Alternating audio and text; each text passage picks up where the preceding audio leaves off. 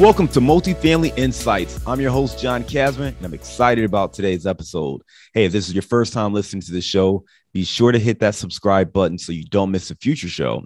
And if you're a returning listener, leave us a rating and review so we can learn what you like about the show and how we can make it work a little bit harder for your investing needs. Now, today we've got a good one. We're going to be talking to Jonathan Greene. Jonathan Greene is a lifelong real estate investor, concierge agent, and an on-market team leader.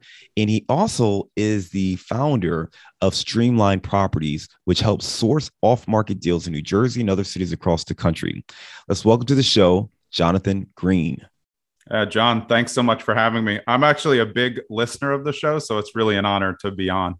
Hey, I'm always happy to hear that, and I'm excited to talk to you today. I went over your bio at a very high level. I skipped over a bunch of stuff, but take 1 minute and give us a little bit more context on your background.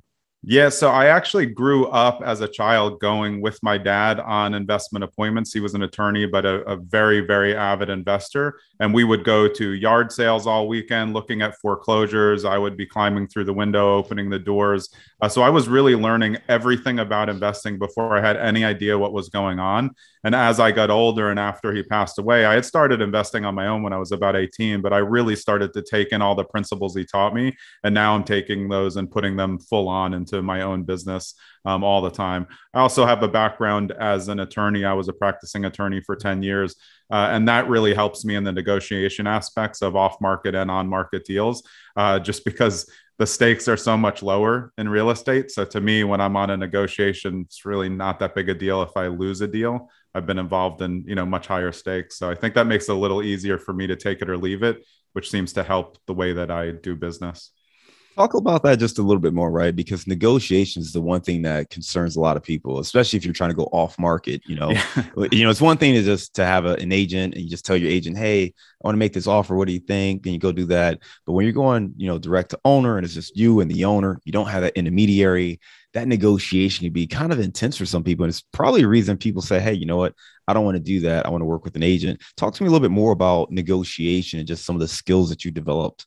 Yeah, great. I mean, all negotiation starts by building a relationship. It doesn't even matter if it's adversarial, but because I worked in adversarial businesses before, this isn't adversarial. Everything to me is building a relationship to create a win-win proposition, and that's how I market in my mailers. It's how I talk when I'm on site.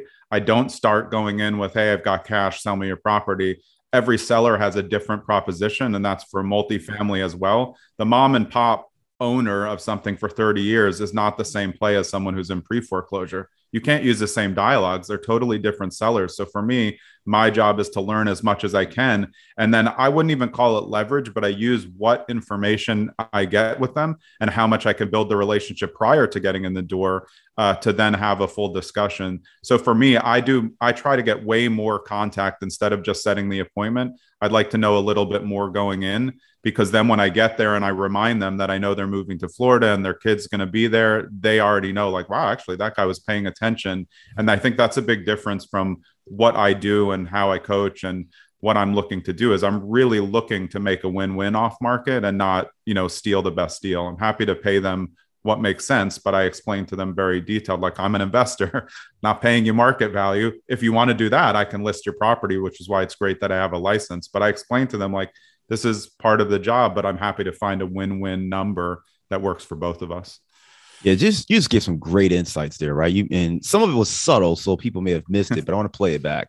One, you said, first of all, you have to approach this differently. If you're approaching a mom and pop owner of a multifamily property that for the most part is doing well, is performing well as a multifamily property, but there's some value add you could create, that's going to be very different than someone who's in pre-foreclosure. So the cash offer day one, I can fix your problem now, that's not going to work with someone who may not even realize they have a problem, right? If they've got a great cash flow multifamily, your cash offer is not going to motivate them. So you talked about taking the time to listen, build the relationship, get to know them. If they say that they're going to be moving to Florida and their kid's going to live there, you got to understand those things and use that information to help you form the best offer for that client or for that potential seller. And that's really important because I think a lot of people, when they try to go direct to owner, they forget the differences here in multifamily. You cannot treat this just like it's a single family house pre-foreclosure listing or whatever. It's not. It's a very different buyer, very different seller. I mean, in a very different situation you're walking into.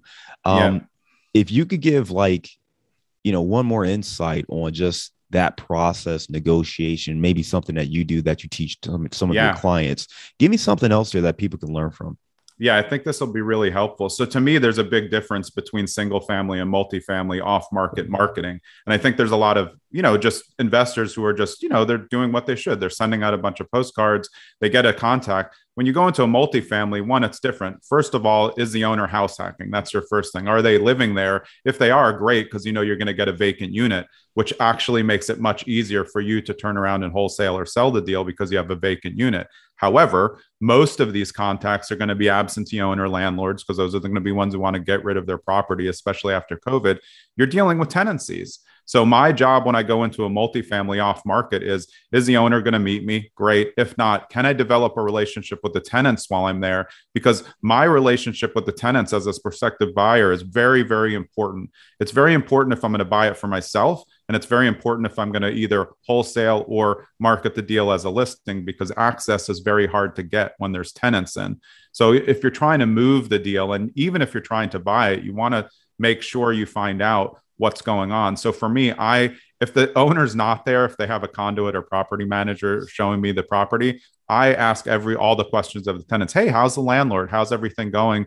Is there anything you would do different? Is there anything that's really a major eyesore? Because then I can take that and use it against the seller of the property to say like, well, they say you haven't fixed this in that long. But especially as you go, like cash for keys, what most people, used to call cash for keys, which is buying the tenants out of the property so you can get it vacant, just not available anymore after COVID. Like in New Jersey, we can't get anybody out. So you really can't rely on that and just say, oh, it's no big deal. I'll buy this multi. I'll just kick the tenants out. You're not kicking the tenants out. So you have to deal with what you have there.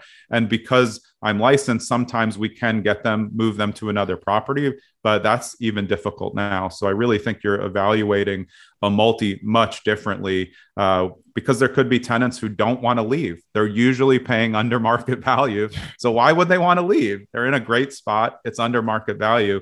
And you really have to massage those relationships, I think, to be effective off market on multis. And that scales up even to the more units you have. It's just that mom and pop tendency is much more important because they always let them go. Part of the reason they probably want to let go of them is because it's under market and they're embarrassed to try to get a rent raise or they can't get it. Yeah, and dealing with those residents and letting them know, hey, we got to push your rents up so much. Yeah. It's a tough, and again, go back to negotiation.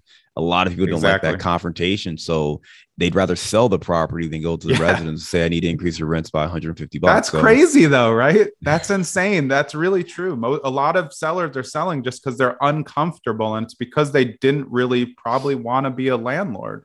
And I think when you get into multifamily, you have to accept like being a landlord is a business. It's not a side job. Being a landlord is important. You're caretaking people, but they're caretaking your house. And that's why you have to have a good relationship. Not too good, so they call you when their light bulbs are out, but good. So that what I say is just, I want to know right away if it's fire or water.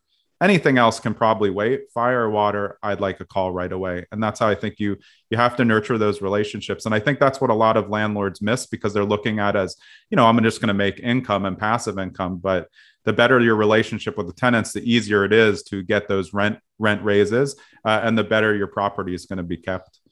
No, great stuff, Jonathan. So, I mean, we're talking more about going direct to owners right now and some of these different tactics. Let's rewind it back because a lot of our listeners are trying to do that first deal. And the way I started, I know this is something you're passionate about.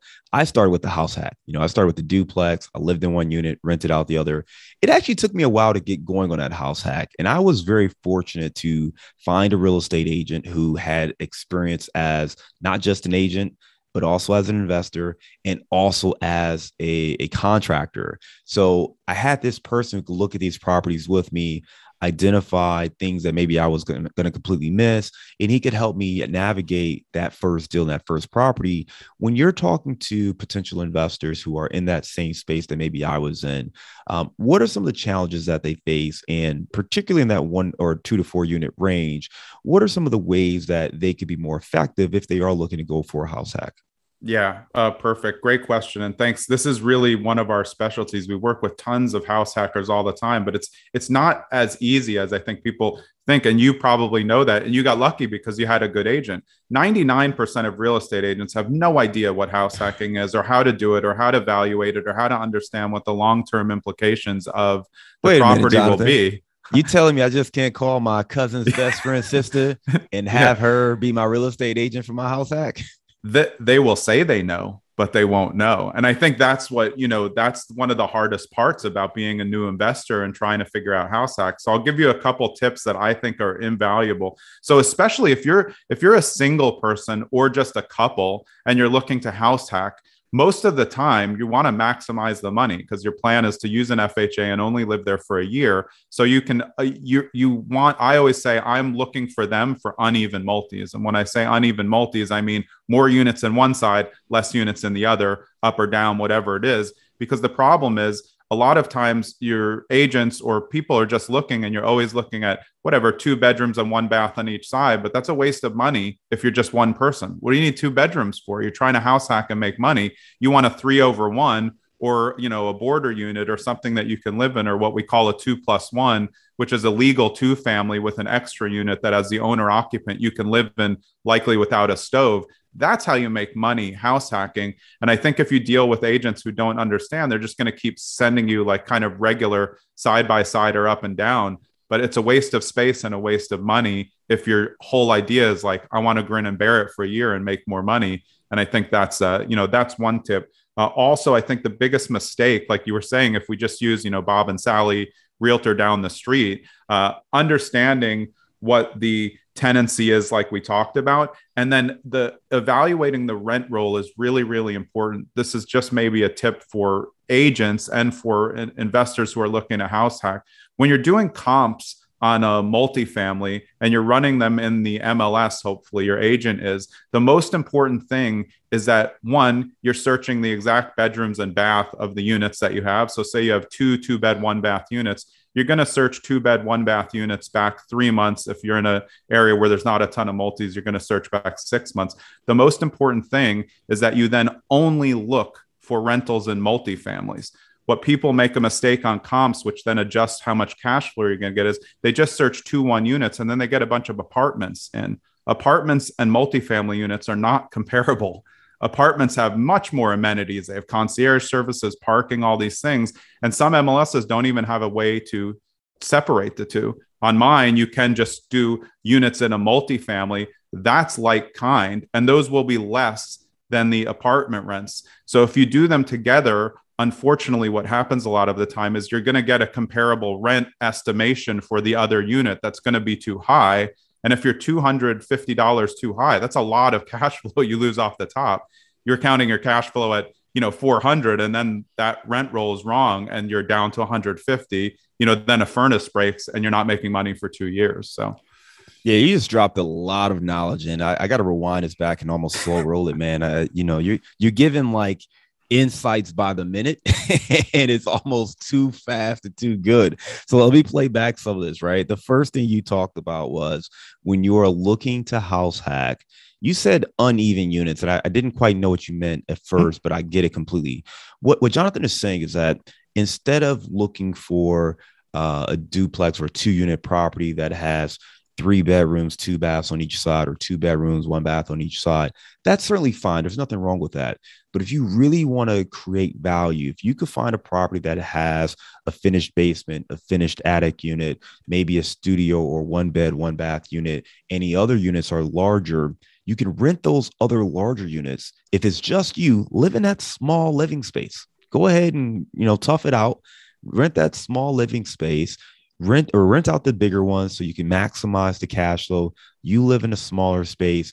For a house hack, especially if you're doing an FHA loan, you only have to live in it for 1 year and a day. So you can move out after that and then rent that space if you want to someone else. But that's a great way to maximize value. The second thing you talked about was looking at comps. And this is critical. And this is not just for multifamily, smaller multifamily. I think this is critical of any kind of comp process. And a lot of times when we are looking at comps, even for apartment buildings, we have to really dig in because a lot of people don't look at comps the right way. And what you said was very key. When you're looking at multifamily comps, these are smaller properties that don't have a lot of amenities. You cannot look at that and compare it to a larger apartment complex that may have a pool and may have, a fitness center and all these other things. People are paying a premium for those amenities.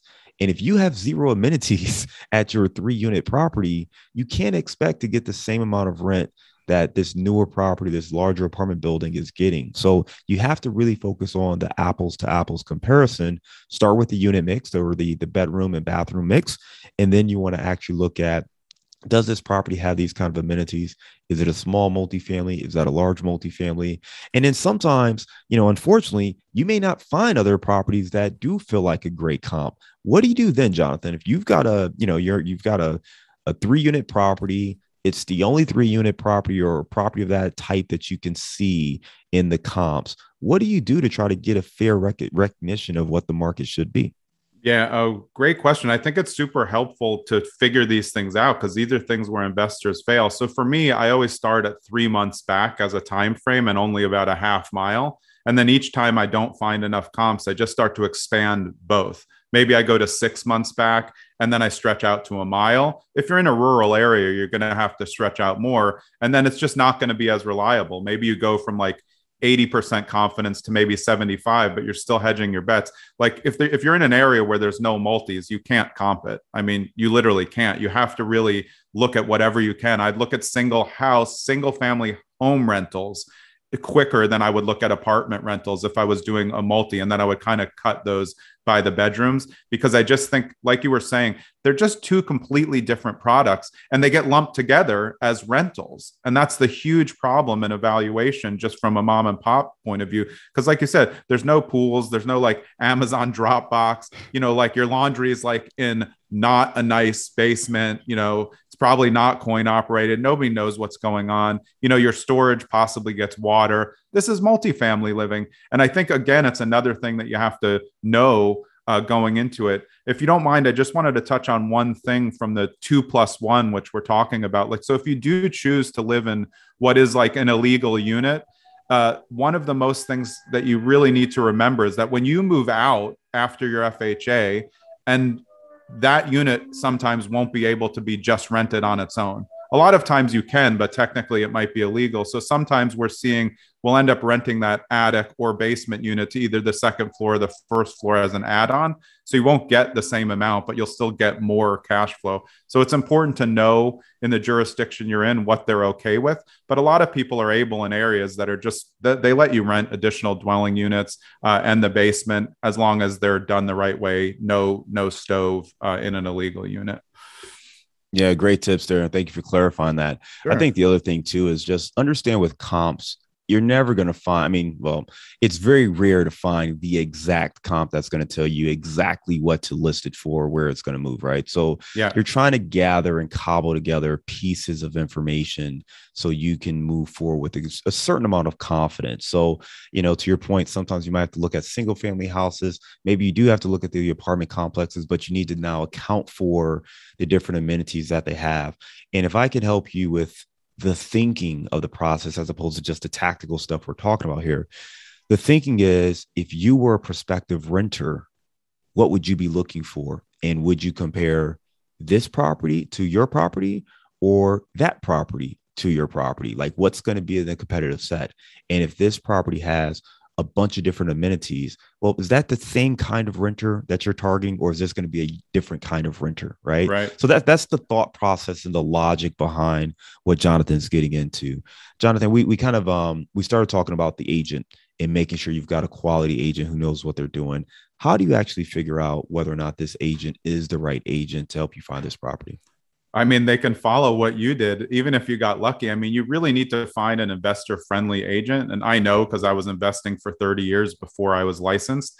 And I would go, they just didn't know anything. They didn't answer any of my questions. They didn't understand what my focus is, what the potential appreciation was, what rent rolls for commercial, what cap rate, everything like that. And so when I created a team, I have a big on-market team of 25 agents, and we're investor friendly. It doesn't mean that we don't work regular deals. It just means that we understand every purchase is an investment. So for me, I, just like you did, I want somebody, if I'm looking at house hack, I want an agent who has invested or likely has house hacked. And I have several agents on my team who are house hacking or who have house hacked, because how much better can you feel if you know someone has done it, as opposed to a regular agent or somebody who has never even thought about that.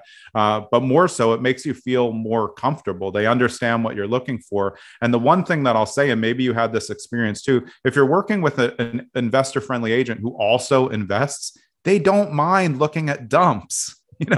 It's fun. So when people say like, oh, I'm sorry, we had to look at these properties, I'm like, I will literally look at any property. I'm an investor. I like to look at everything. If it doesn't work for you, maybe it works for someone else, or maybe I can learn something about how bad construction is done or an interesting thing in a multi. I saw 2 yesterday with a client. One was a disaster. One was really good. But me 30 years in, I'm still like, I can learn something. I think that's the biggest thing. If you're an investor and you're looking for your first property, or you want a house hack, or you're just looking for your 3rd or 4th property, and you go with the regular agent, they don't want to go into those murky type of flip properties. They want to do what's easier. And being an investor friendly agent's not easy, but when you find the agent that works, everything becomes easier overall, and then more comfortable. Yeah, I think it helps to be clear on what you're looking for, meaning that are you looking for a house hack property where you can move in, have a nice home, and just have your rents, your mortgage or your rent subsidized? Or are you looking to create value, do a value add deal, go in there, right, do some renovations, construction? And you've got to find somebody who understands the numbers behind that, and can really help navigate that process with you, especially if this is your first time. Because I'll tell you, if you don't have the experience, you can listen to all the podcasts in the world, read all the books, you can talk to as many people. Until it's your money and you're pulling a trigger and you're putting your name down, I mean, that butterfly in the stomach, when it captures you, when you're like, oh man, am I really going to do this? It's tough. And you need somebody in your corner who can reassure you that, hey, you're doing the right thing. We've looked at it. We've got a plan. Even if something goes wrong, here's what we're going to do.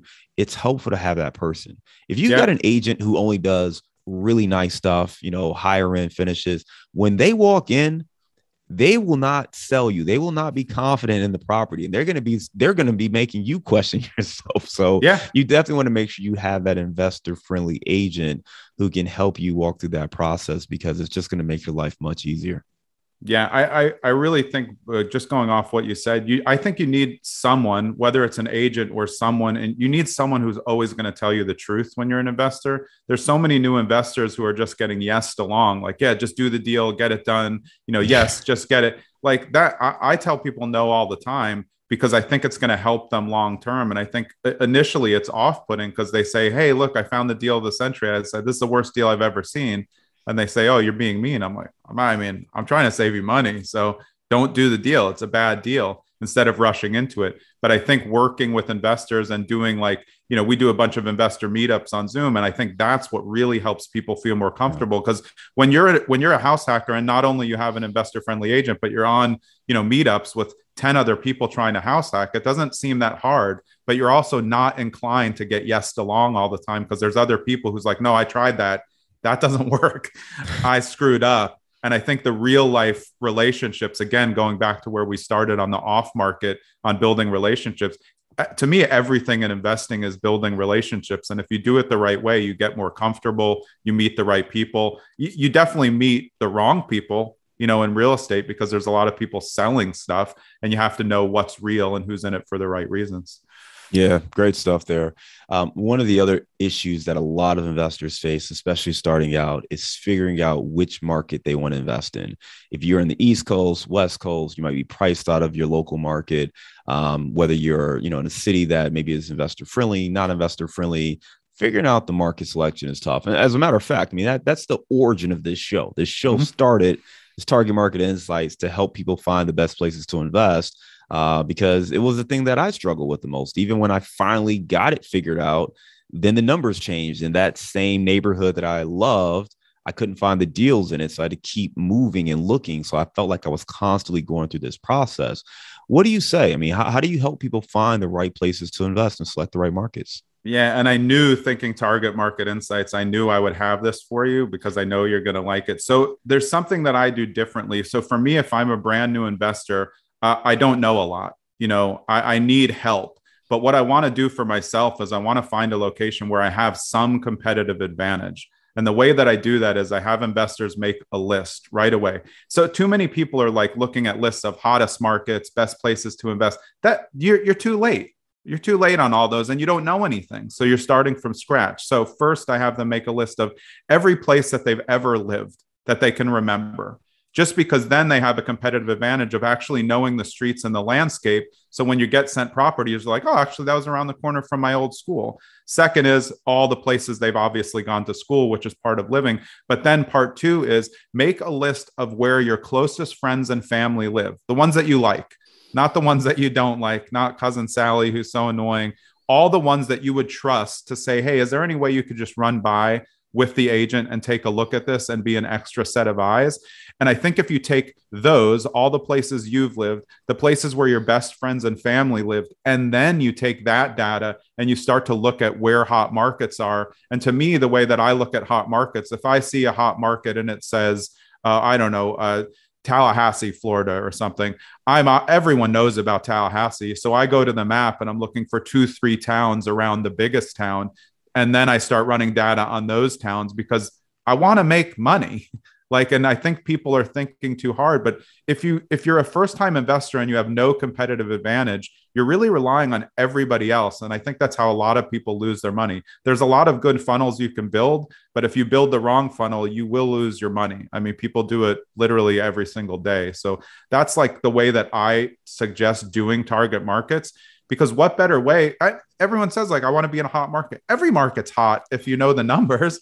So why not be in one where you actually know the streets? You'll just be so much better off, or have a friend or family member who knows the streets who can say, no, there's a development going in. I know someone on the city board, and then you have advanced information.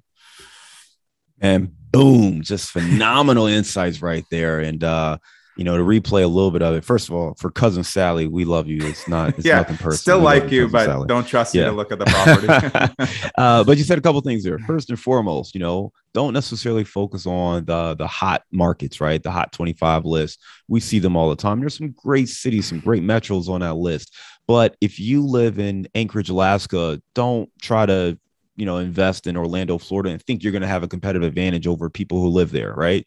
I think the other piece to it is figure out where you have an advantage. Where have you lived? Where do you have family? Where do you have some ties and some connections where you can get people you trust to go look at these properties, give you feedback on the locations, the neighborhoods, and things like that? I think it's just great feedback there. The other thing is, if you're in one of these markets, especially if it's a hot market, don't necessarily just go to the hottest submarket in that hot market, but try to find the neighboring areas that look great. This is exactly what we did with our second investment, because I could no longer invest in the neighborhood in Chicago I was investing in. The prices just shot up way too high. It was great for the property I already owned, not so great for the acquisition side. And what we ended up doing was we found a neighborhood that we knew was hot, one of those neighborhoods that a lot of people love. And instead of focusing on that area, we actually went to the adjacent town and realized they had a lot of the same amenities. It had a lot of the same things people loved about that neighborhood. It was just more affordable. And guess what? There was new developments happening in that area. There's a new grocery store that was going up a block away from where we ended up buying this property. So we ended up buying that property, doing really well. And that is a strategy that works extremely well. When we first launched the show, we put together a free download. We still have that available. Happy to share it. But it's 35 hacks to help you find the best places to invest. And that was one of the hacks that's in that download, is trying to figure out where the development's happening, find out where the hot neighborhood is, and actually don't invest there, but go adjacent to it. And not just adjacent to adjacent. You got to pick the right adjacent. So you have to figure out which place has the same characteristics, right? If you're moving further away from the train, well, that's the wrong way. You need to understand what's driving it. Is it the infrastructure? Is it transportation? Is it jobs? Is it nightlife?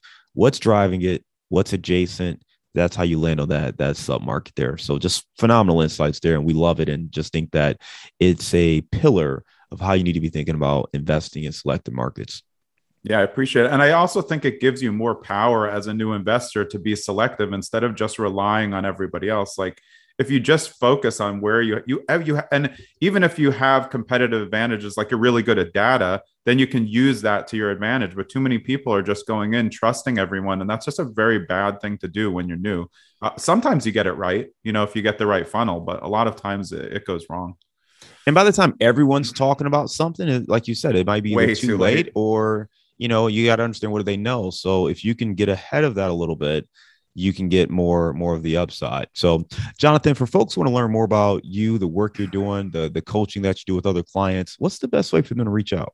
So our website is at streamlined.properties. And then you can find me all over social on Instagram. My Instagram is Trust Greene with an E at the end. And then the company is Streamlined Properties, all one on Instagram. And then through there, you'll find my YouTube. I put a lot of content this year, probably making about a video a day on YouTube. It's for investors, also for agents and buyers, regular home sellers. It's really just real estate content all the time. And I mean, if real estate content, like you tell people like how it is. And I think that it's hard because real estate, there's so much fluff out there that we really want to cut through. And the advice that you can get, from people like us and a lot of other people that I've heard you interview is like, this is the real advice that you need to not go and make a mistake. So those are the best spots. If anyone wants to get in touch with me, they can send an email, but I will be honest, it's going to go to my team success manager. This is why I'm productive, which may go to your questions at the end, but it's info@streamlined.properties, and then she'll forward it to me and I'll get it through there. Give me a failure or an apparent failure that sets you up for later success.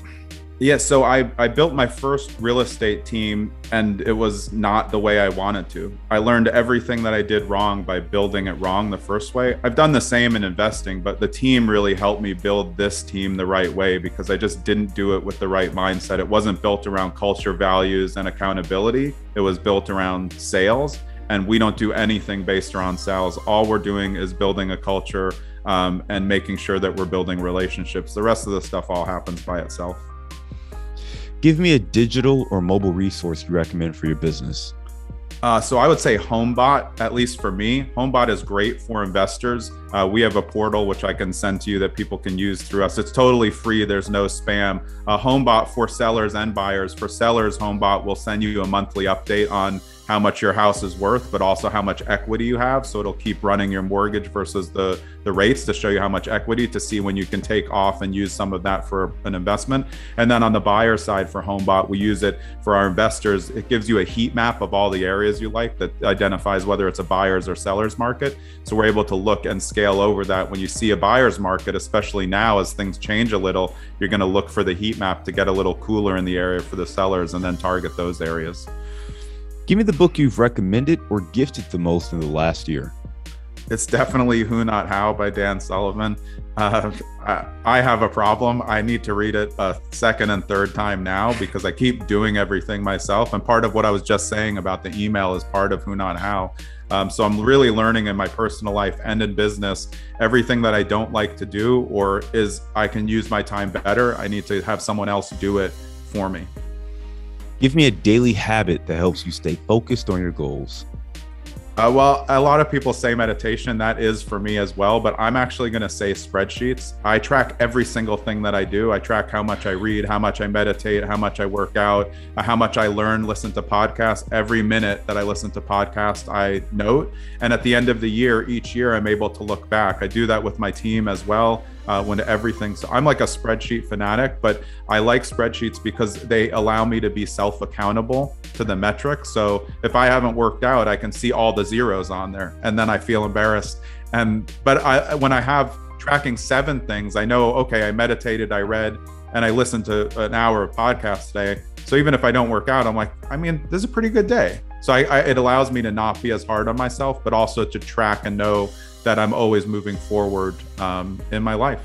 Is it one spreadsheet that just has the different activities and you just check them off, or is it like multiple pages or something? Yeah. So my coaching spreadsheet has like 100 tabs. It literally has everything, but my personal spreadsheet is 7 columns, and then I record the minutes each day. So it has every day, and then the minutes get recorded and they get auto tabulated for each month. So I can see if I'm up or down each month, balanced against what I have done in the prior years, which I really look at. As I get older, I like to see, I want to make sure that I'm always in growth mode, which for me is just really learning. Podcast, masterclass, YouTube. And I record it because I want to look at the end of the day. Like I think the last 3 days, I have over 100 minutes of learning each day. Because a lot of time I'm riding in the car. What do I do? Listen to music? Or I'm listening to your podcast. I'm going to listen to the podcast. I'm going to learn more. So. Yeah, that's interesting. I mean, we hear about productivity planners and things like that and trackers, but I've never heard of someone create their own, and just sounds like you got a pretty meticulous system to update and track it. So that's really cool. It's crazy. I'm a little crazy on that. All right. Give me something that, you're curious about right now. I am really interested in what I call Main Street commercial or Main Street multi-use. It's basically your hybrid mixed use on main streets. Like, so in a town on the biggest street, I feel like they're really undervalued properties. I love seeing a storefront or two, like maybe attorney type offices with a unit on top. I think that's the direction that I'm going to go in, especially where I live now. They're just available.